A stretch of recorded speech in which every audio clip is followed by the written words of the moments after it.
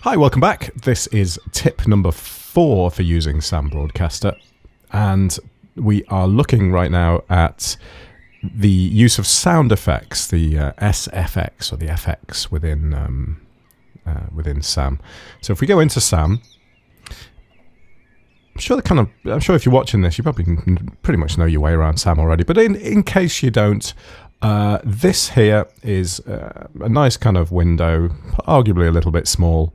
It'd be nice if you could sort of expand this out so you could have a touchscreen or something like that that plays. You just tap these and you can sort of just punch in sort of various sound effects into whatever you're doing, which is a pretty handy thing to have. And they are populated under the content section here on the left hand side, and anything within the sound effects category gets added to this automatically. So we'll add a couple in there now. We just sort of picked 3 out.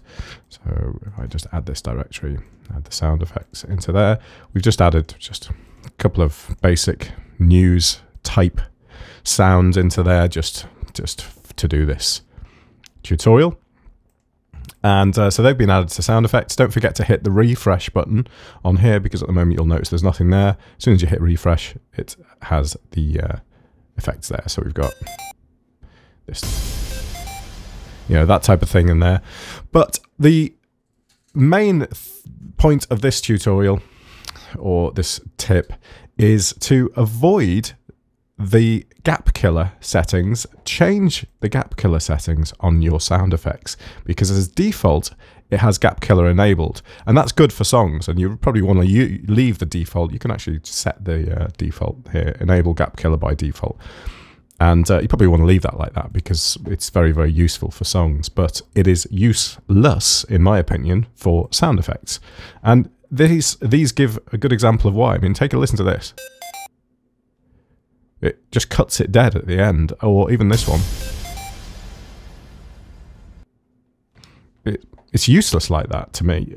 So if we go into each of these, you can go to settings. So I'm just, at this point, I'm just right-clicking and doing song info. You can, of course, do Alt-3 to get to the same section. Go to settings, and here under gap killer, just change that to disabled and apply.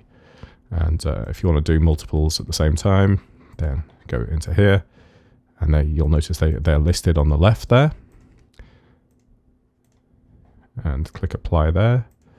Move down one. Click apply there. And although that actually looked like I was able to do multiple tracks at once, you can't do that. Hold on. So that is disabled because I clicked apply on each of them, but you can't select multiples and it won't apply, even though it did actually look then as if it had applied the gap killer disabled setting to both. It doesn't. It's a bug, it's a flaw, I don't know what it is. It's just another one of these glitches in software, or in this specific software. But you have to go through each of them manually and just disable them, which is quite a laborious task, but once it's been done, it's done. So, no big deal really. But really with sound effects, you're going to want them to fade out because there's going to be something else playing with them, or you're going to have something else coming in after them, and there's no reason why you would want to cut them dead or have any kind of gap killer on them. Now, I'm not sure if this will do this live. It probably will just prove me wrong and not. Hold on. Yeah, there we go. That's better. And I'll play the other one as well.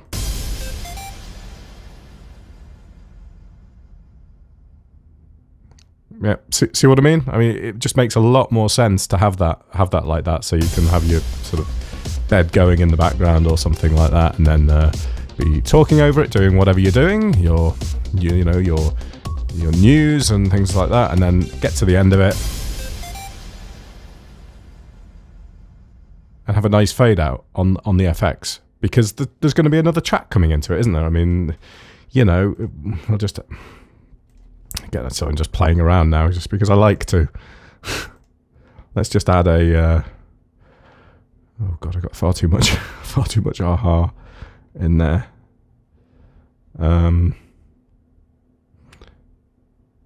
I have no idea what to put in. There's so much to put in, but I don't want to actually put anything in now.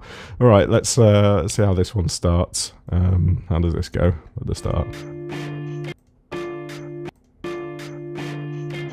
Yeah, that's okay. Again, I think the settings are a bit wrong on here. Did I actually change these or not? No. Remove sounds from the beginning of the track. That's way too much, so I'm going way off topic here. Sorry about that. And that's way too much as well. It just cuts off that beginning and gets that horrible sharp. Oh, I was fading as well. Did I leave those? See, this explains the reason why I said disable this stuff and change these settings, which I've gone back to the defaults, unfortunately, because you get stuff like that happening. It's nasty.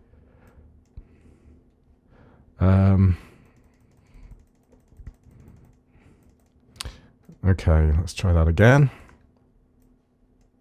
Okay, it's probably not that clean. That's better. Right, okay, so as an example, la-di-da-di-da, talking over your bed or doing something over this particular bed and then going out. You know, it's not a perfect example, but that's kind of what I'm talking about here.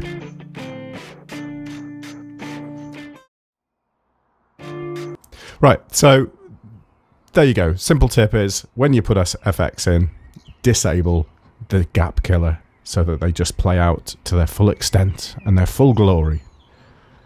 There we go. That's tip number 4 on using Sam Broadcaster.